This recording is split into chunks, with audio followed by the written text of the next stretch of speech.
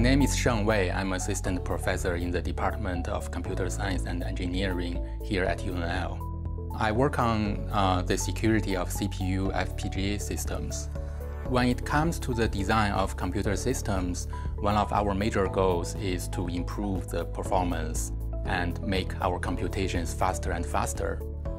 And to better achieve this goal, recently there is a trend of incorporating hardware accelerators like FPGA into the computer systems.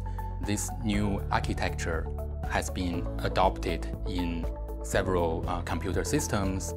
Until now, the community has mostly focused on the performance and the usability of this new architecture. But as a security researcher, my work mainly focused on the security issues.